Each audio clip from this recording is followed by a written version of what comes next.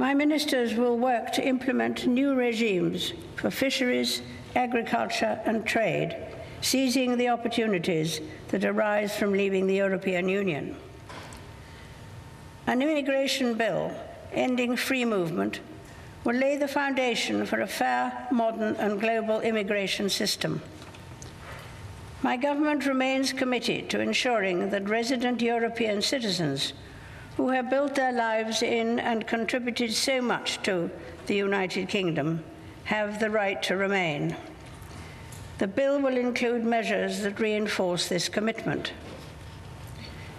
Steps will be taken to provide certainty, stability, and new opportunities for the financial services and legal sectors.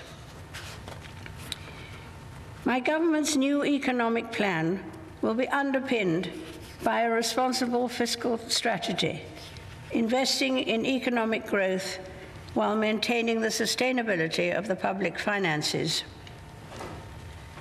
Measures will be brought forward to support and strengthen the National Health Service, its workforce and resources, enabling it to deliver the highest quality care. New laws will be taken forward to help implement the National Health Service's long-term plan in England and to establish an independent body to investigate serious healthcare incidents. My government will bring forward proposals to reform adult social care in England to ensure dignity in old age. My ministers will continue work to reform the Mental Health Act to improve respect for and care of those receiving treatment. My government is committed to addressing violent crime and to strengthening public confidence in the criminal justice system. New sentencing laws will see that the most serious offenders spend longer in custody to reflect better the severity of their crimes. Measures will be introduced to improve the justice system's response to foreign national offenders. My government will work to improve safety and security in prisons and to strengthen the rehabilitation of offenders. Proposals will be brought forward to ensure that victims receive the support they need and the justice they deserve.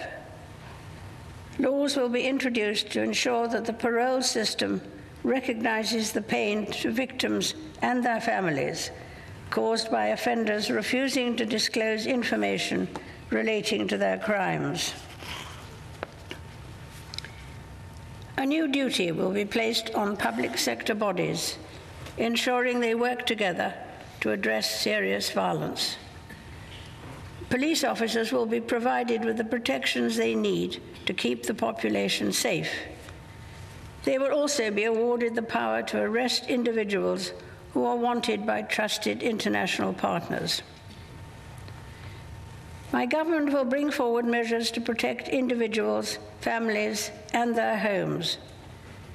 Legislation will transform the approach of the justice system and other agencies to victims of domestic abuse and minimize the impact of divorce, particularly on children. My ministers will continue to develop proposals to improve internet safety and will bring forward laws to implement new building safety standards.